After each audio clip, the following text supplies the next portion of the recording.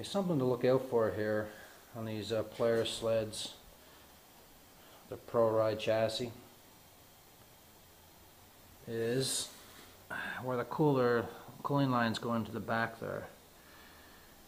Back of that cooler, you can see there's ice build up there. It's right snow now because I'm melting out of there, but that was packed in there with some good chunks of ice.